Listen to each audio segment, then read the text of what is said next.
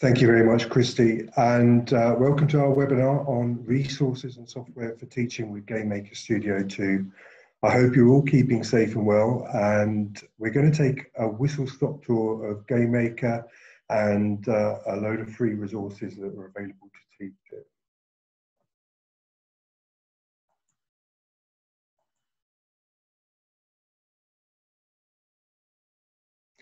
So, to the agenda. We'll start with a brief overview of GameMaker and the results from a survey that we did of 150 educators. I'll be quite hands-on in showing you what content there is, both official and community content. Because we have a very large community, there's a lot of high-quality free content available along with the official content that we provide to help educators to teach GameMaker in the classroom. We're going to review the resources listed by grouping them into educational approaches. And these are an educator-led environment, self-teaching without educator intervention using video tutorials, and resources for a more advanced project-based approach. We're also going to have a look at some of the changes coming up and our approach to licensing and privacy. And we'll finish up with the Q&A. So we're going to have quite a few slides, and there'll be a number of links contained within these slides. So you'll receive the slides, as Christy said, afterwards, and you'll be able to just click on those links. So don't worry about making notes of the various links that are included.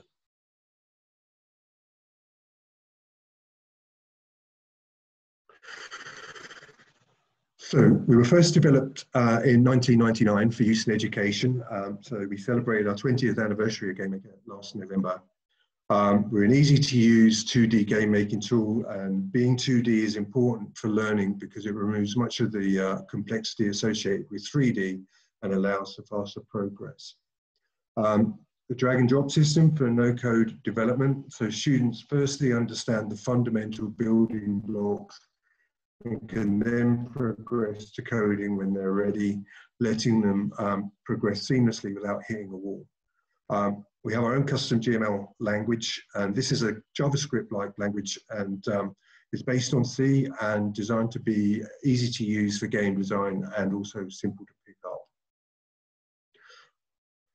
Includes image editor, sprite editor, object editor, room editor. It also now includes a sequences animation tool.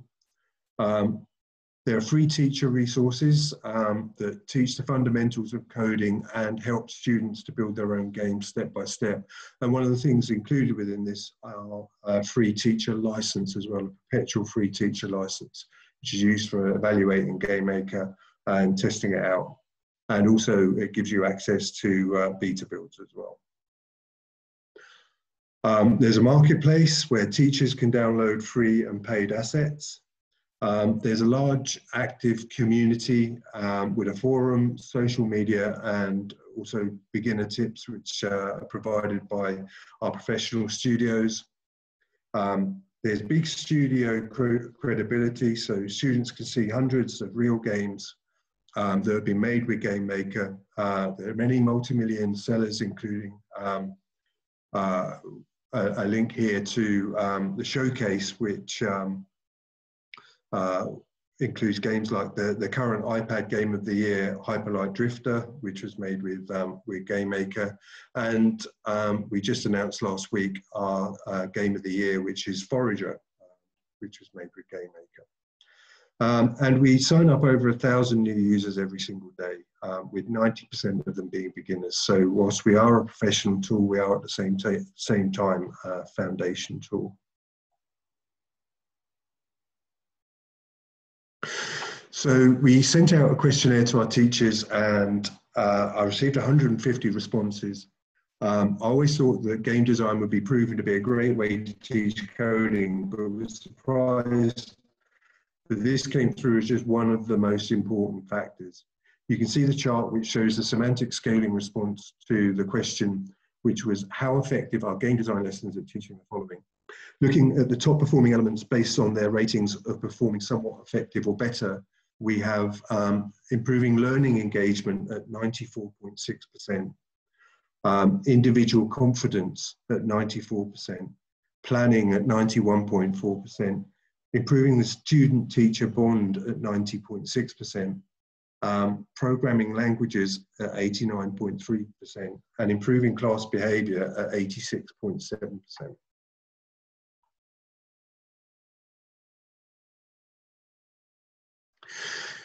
Here's how teachers approach the teaching of game design from that survey. As you can see, the teaching of GameMaker is very hands-on, so it suits kinesthetic learners.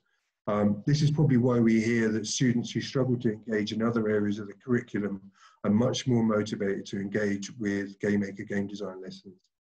I was talking to one of our teachers the other week who provides alternative provision to children who have behavioural difficulties which can't be accommodated in mainstream education. And he was saying that the Space Bubbles video tutorials, which we're going to look at shortly, are at just the right level for his students. There are three approaches to teaching that I'm going to cover in this presentation. First up is making a game step by step with the teacher leading, where the educator provides guidance on the teaching of coding to fulfill a school curriculum that is reinforced with step-by-step tutorials. It comes with an assessment structure and homeworks, and this is the approach taken by our educator resources, and will require the educator to run online tutorials to go through the slides, or class tutorials, obviously. I'm sort of assuming online because a lot of people are still home learning at the moment. Next is making a game step by step using video, and this is an approach that solely relies on video tutorials where users build and extend games from no knowledge using drag and drop, and then progress into making these games using GML coding. This is more appropriate in an out of school camps or clubs where there's no formal framework needed for learning code. The students are learning the skills they need in a more hands-on way, so educators may need to provide some structure to what they've learned afterwards using the classroom materials. This also requires less educator input, so is useful when students are home learning. And finally, we have the approach of setting a project for students to interpret. And this is actually the most popular approach and is used in more advanced curricula where students are required to show creativity and practical implementation of programming. For this approach, I'll show you the resources that can provide guidance and inspiration to those students.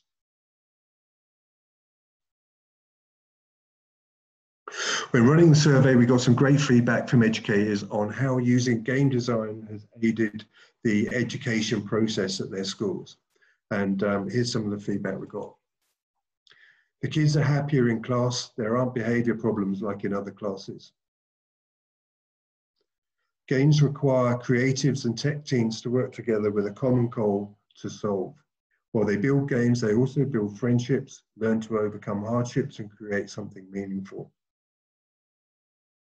My students very much enjoy the game design units that I teach. Personally, I think that game design is effective at improving problem solving, attention to detail, and teamwork. The students have learned to solve complex or abstract problems by themselves. The content provides a sufficient challenge and helps develop persistence and attention to detail. It has certainly enabled some students who are otherwise disengaged from the curriculum to re-engage. And there's a link at the bottom of this page which takes you through to an article that we wrote and was featured in Ed Technology magazine. So what about the students? What do they get out of it and what do they enjoy most? So this is what we asked teachers, and they came back and said, definitely the end where they finally try their own game, even if it was the most simple game in the world. Learning to overcome challenges and have a working program. The students love to show their parents what they have made by themselves. They're very proud if they get ideas done and improve their skills. The feeling of accomplishment when completing a game and watching others play the games they built. Just being able to create an original game and watch their peers play the game is such a high for these kids. To be able to say, I made that, it's a real ego boost. Creating games, making rapid progress in a short span of time. Thinking up new games, brainstorming is normally a pain to get these students to do, but not when it involves game design. And seeing their ideas take shape. So the benefits from making games include achieving elements of a curriculum, student engagement, student creativity, team working, problem solving, and persistence.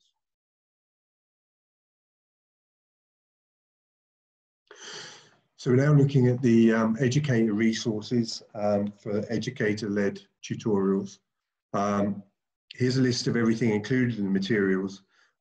Space Bubbles is the name of the game. It's a drag and drop based project where students work on one project over the course of 8 one-hour lessons. And over those lessons, the students are also taught how to program by recreating their own version of the game Space Bubbles. It's aimed at children aged 12 to 16, but can be used by older and younger. And it's developed by Terry Watt, who is a teacher and formerly a game designer. And there's a link at the bottom which takes you through to this.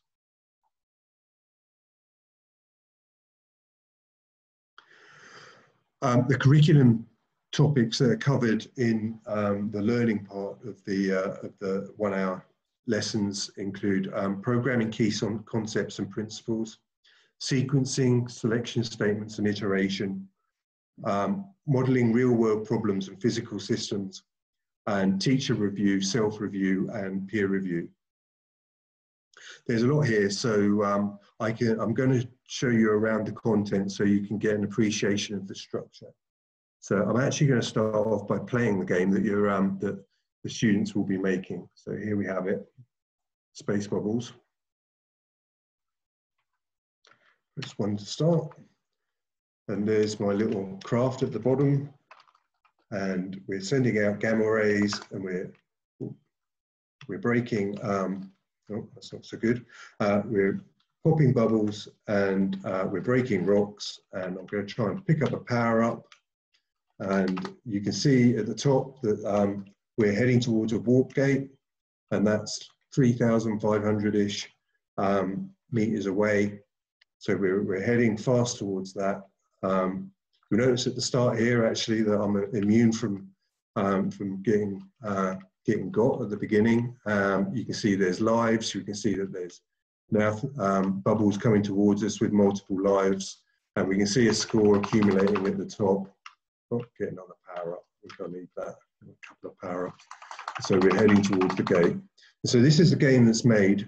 There's a core version of this game that's made, and then over the 8 hours. And for those students who are going quicker, there's also a number of extension and challenge tasks for them to complete, to have different types of bubbles, different types of stars. But we'll just go into that now. And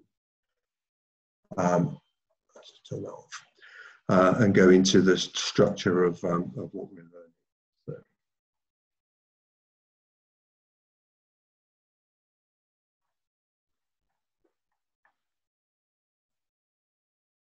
Okay, so just open this up here. So that was the demo game. So you just have these 2 files which are created for the demo game. We then have lessons, so we've got PowerPoints for each of the lessons. So you can see here the things that we're covering: principles of programming, sequences, selection statements, etc.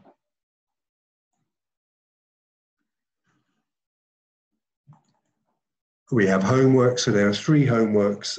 None of these actually require the use of a computer or GameMaker. So we're doing homeworks based on mixing and matching terms, sequencing, so looking at the sequence required to make a cup of hot chocolate, and selection statements to program a robot to make that hot chocolate, and then looking at various examples of code and figuring out what's going on. There's a student booklet, which I'll just open up to show you. So it starts with the attainment sheet. We've got worksheets here, which the student works their way through, and the various assessments. Close that down. And we have a guide here for the teacher. So this takes you through the approach to learning, what you need to know, how to work the assessment system, and it goes through each lesson step by step. So broadly, the first half hour of each lesson is going through the PowerPoint presentations with the students. There's a recap, there's looking at the homework, and then the second half hour is them going through the video tutorials that are provided here to enable them to make the core game. Back to Space Bubbles. So in each tutorial, there's a MP4 file here for playing the video. There's a complete version of the game project for that particular tutorial, and there's also an executable file for that tutorial. And there's a PDF as well. So we have if you don't have access to being able to play the videos, you can print off PDF tutorials. Videos are better because they're more nuanced, but you can certainly get by with just the PDF tutorials if you need. So the first 6 videos build the core game, and then you go on to the extension and challenge tasks, where we've got things like wrapping the player, which is leaving on the left and coming back in on the right, adding more bubbles, random bubble direction, lots of different characteristics of bubbles, and pacing your game. And then the challenge task adds some real shine to it. So we've got pop effects, we've got scoring systems and lives, player lives, bubble health, which you saw those bubbles which had several lives themselves, and then bringing the asteroids and then making the asteroids follow you around and also enabling you to break them up. Okay, close that down. So that's essentially the educator resources, and as I say, these are available free of charge and for download on our website.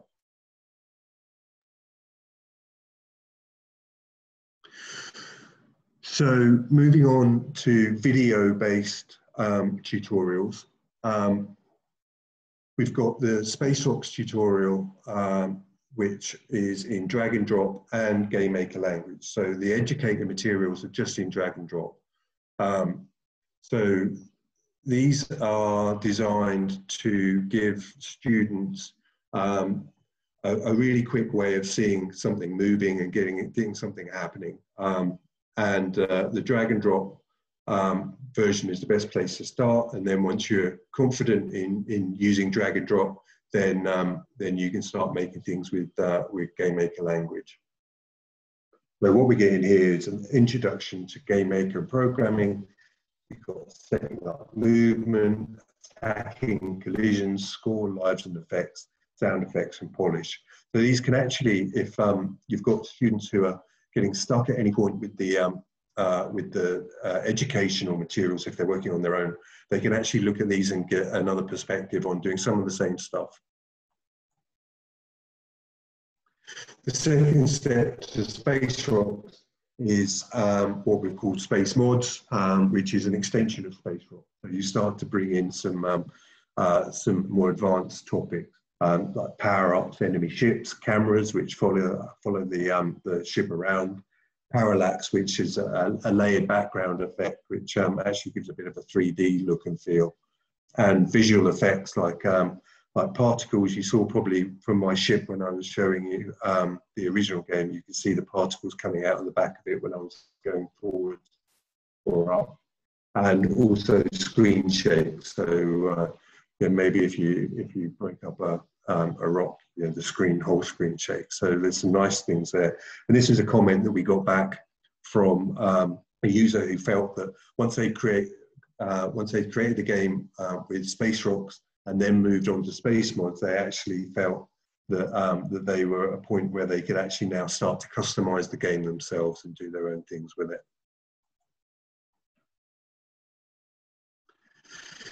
In terms of official video tutorials, this is the next one in the series that we have, and this is Breakthrough, which is a classic game, a brick breaking game where you've got a paddle at the bottom and you're bouncing a ball and breaking bricks. It's a bit more of a complex game to make.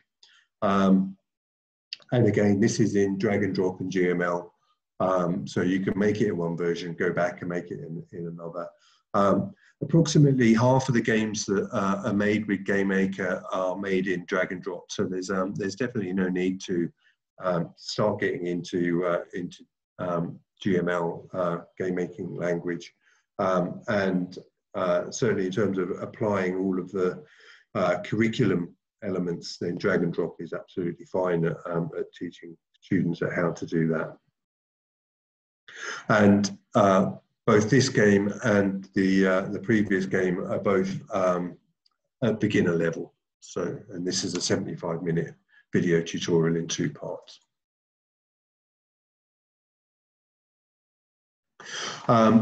We've got a number of tools within GameMaker, and so once you've been through those first 2 beginner tutorials, it'd probably be a good idea to have a play around with the video tutorials that we have on some of the tools that we've got. So we've got the image editor, object editor, room editor, sprite editor, tile sets editor. We've got workfaces and a debugger as well.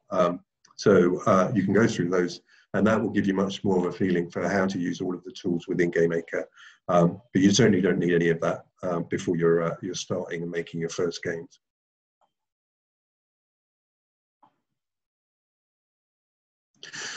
Next up is a platformer tutorial. So this is a much more expansive set of tutorials.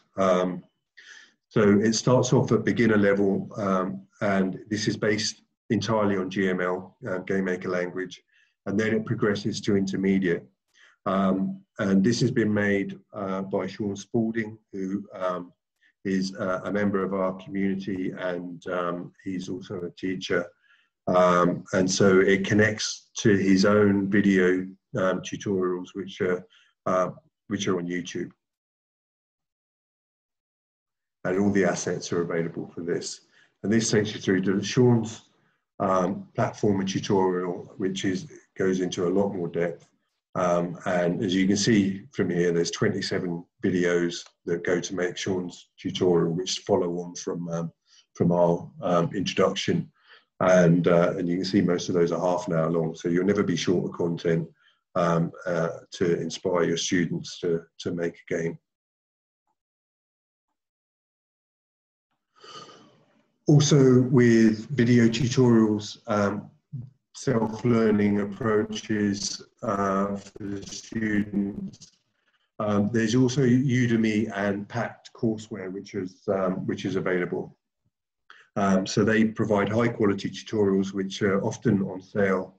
One thing just to be aware of though is that some of these, because GameMaker has been around a long time, that they still carry some of the older versions for GameMaker Studio and GameMaker 8. So just to make sure that the version that you're getting the tutorials for are for GameMaker Studio 2 if you are going down this approach. But there's lots of games and lots of approaches being made.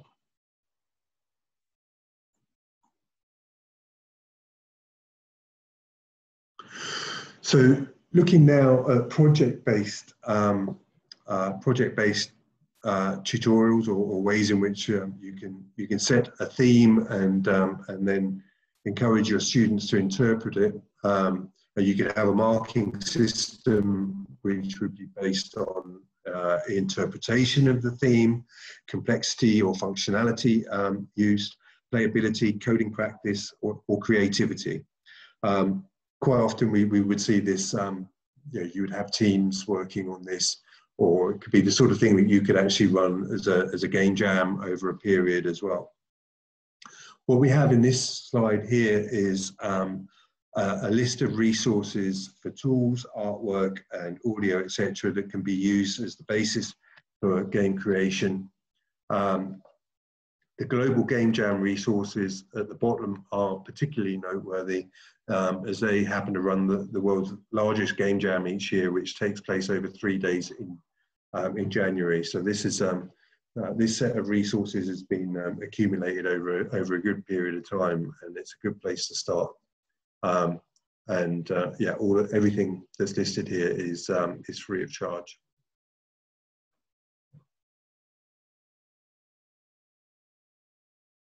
We have our own learning hub on our website at yoyogames.com/learn, where we've got a central repository for video tutorials, written tutorials, official and third-party tutorials.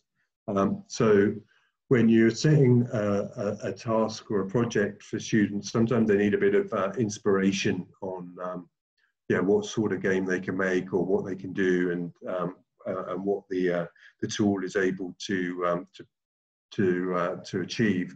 And so this is a good place to start looking and seeing what others are doing with it, and looking to build on that. And this is an excellent area which students should go and take a look at if they're working on a project, because what we have here is we've got our own team and professional studio developers contributing examples of things that they can that you can do with GameMaker. So the pro developers will be talking about games that they've made and how they've done things with GameMaker in those games. So you can go and have a look and see what they've done and get their view on how to do it. And we've also got things like coffee break tutorials, which can just last half an hour, and they'll teach you something. Like the current one that's going up, or it's going up tomorrow, I think, is based on lighting.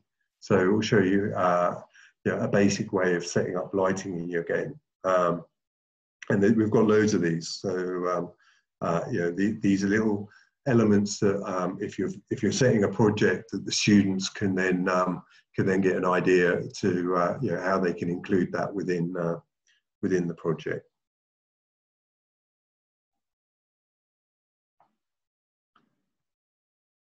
As I said, we've got huge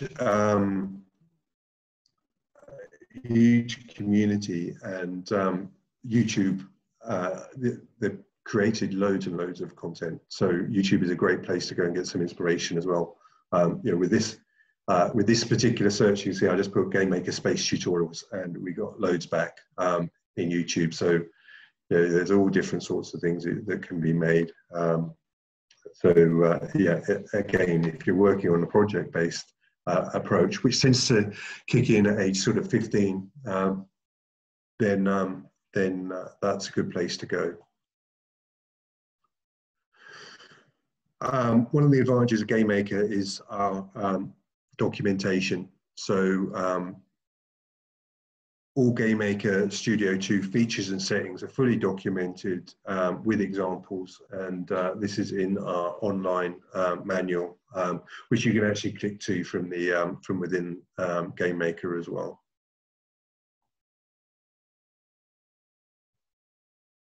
And if you get stuck at any time, you can get an instant response from our community support. So we have a forum here which we moderate, and you can just go in and ask a question. And as you can see here, you're getting responses within a matter of half an hour or so. We've got about 10,000 people who are really active on this forum. Lots of people on there that spend a lot of time going in and helping others to get over whatever issues it is that they're having with GameMaker, showing people how to do things. Very passionate.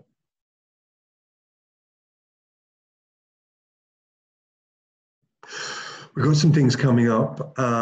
So version 2.3, which is now in open beta, and we're expecting it to go stable probably over the next couple of weeks. And it's a huge update. It's a very big update. If you have GameMaker and you're using it at school, it's not a compulsory update. So you've got plenty of time to check it out and choose when you decide to go with it. All educators with a free teacher license have access to the beta before it goes stable, which we expect to happen, as I say, in a couple of weeks. And I'm going to show you a little later on about how to access the free license as well. So anyone who is working in a school can get a free education license. The big news in this release is the sequences game animation tool, which you can see there, which has been at least 18 months in the making and which has been described as being like a flash animation tool for 2D games. It enables easy creation of cutscenes and the ability to animate sprites and tie that into logic within the game. It also enables the synchronization of audio, such as talking or playing different audio clips when a character or sprite is walking over, for example, different surfaces. There have also been some significant upgrades to the resource tree, which is basically the tool bar on the right-hand side here, which we're now calling the asset browser. So that's been made a lot more flexible, but it's also very familiar. You probably wouldn't notice much of a difference, but when you start to play around with it in more detail, you can see that there's a lot more flexibility there. We've got some tutorials here. You see sequences tutorials, and there's also a link here that takes you through to new IDE features. So there's more tutorials on these popping up all the time. We've had our community doing beta testing on this for a number of months now, and so we're starting to see more and more of their tutorials coming up showing how to use sequences.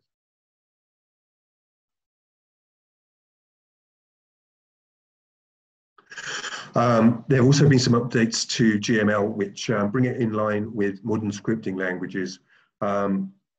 There are some additions and updates to arrays, chained accessors, function scripts, and method variables, as well as structs and error handling with exceptions, try, catch, and finally.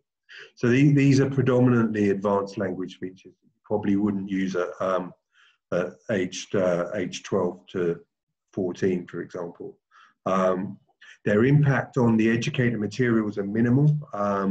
If you're teaching at college and university level, though, the students will need to be more aware of them, but it's more of a case that GML will now start to look more like some of the other languages being taught, such as JavaScript, rather than it moving away from established norms. What we do have is an update to the Space Bubble material coming out, which is going to be created in version 2.3. So that's going to be available probably again within the next week or two. So it will either coordinate exactly with the release, or it will be a week or two later.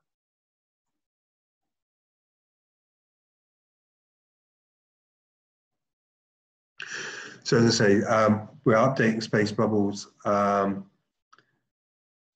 We've also got an in-depth article here on the differences between the old Space Bubbles and the new version of Space Bubbles. We've also got an in-depth article on the workflow changes. But again, this is probably something, if you're teaching at university level, you need to be aware of, but at high school level and middle school, less so.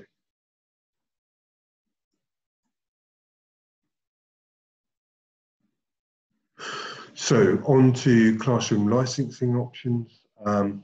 We've got 3 types of license available, and these can be purchased through Studica. So there's the educator license, which provides desktop exports, and that exports to Windows, Mac, and Linux. We've got Educator Plus, which sits in the middle of the 3, and that provides you with the desktop license and also a web license for an HTML5 export. And we've got Achiever, and we've recently added to achieve a PlayStation 4 export to be used in conjunction with the PlayStation 4 academic program. There's a UWP license, which enables export to Xbox One, and there's mobile, web, and desktop as well. There's some information here on setting up for PS4 because you need to first join the PlayStation or Sony academic project. And there are 1 year and 2 year license options available, so and student will be able to provide a quote to you.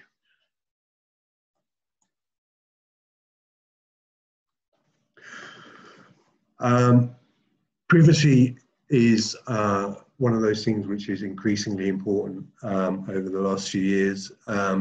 So the situation we have is that we don't collect any information at all on students. The students are seats, and those are set up by the teacher, and they're entirely anonymous to us. So the teacher will register an account, and then they'll purchase some licenses, and then they'll allocate those licenses as seats. The seats are based on concurrent use. So, for example, if you've got a classroom with 20 computers in it, then you need 20 licenses, and then you can have multiple classes going in and using those 20 devices, but you don't even need 20 licenses to be able to do that. One thing I should mention is that GameMaker can be run on Windows, and it can be run on Mac. Can't currently be run on Chrome, although that is, sorry, Chromebooks. That is something that we're looking at though. There's more information about privacy and our approach to privacy and anonymity within our privacy policy, and there's a link through to that. And I'm very pleased to say that we've been approved for use by educationframework.com. So if you're a member of that, then you can go and find us on there and check us out.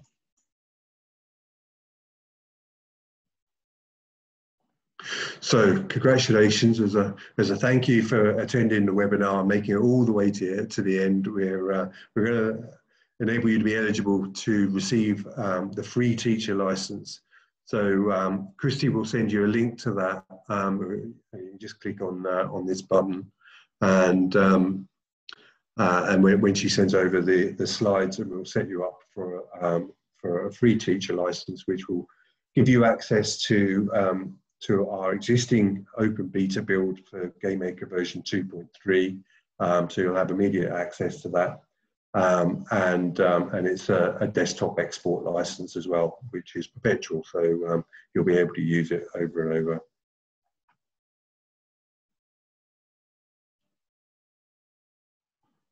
Okay, so any questions? Let's have a look to see whether there's been any questions come through.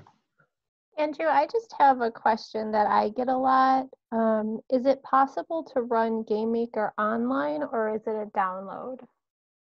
It's a download, and that's a good point, because one of the things, particularly with students working from home, is that they would need to download it if they're in a home learning environment, and that can be done from our yoyogames.com/education page.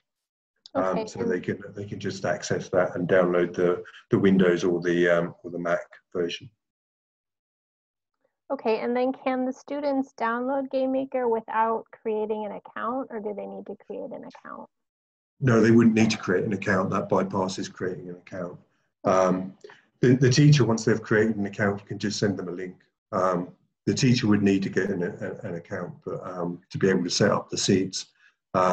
And by setting up the seat, you put in a username and a password, provide those to the students, and once they've downloaded the software, they can just apply that and use that to log into GameMaker itself. Okay, and that looks like the end of the questions we have for now.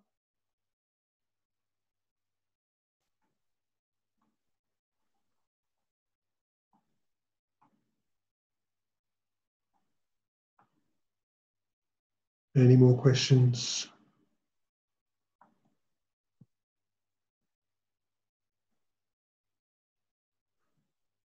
No, it looks like that's all the questions we had. I got off lightly this time then, Christy. Okay, I'll just move to the last. On you today. I'll just move to the last slide.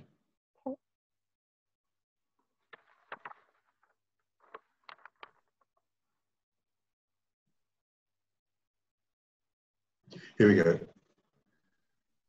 So over to you, Christy. Okay, I just wanted to thank you, Andrew, and thank you for everyone attending today.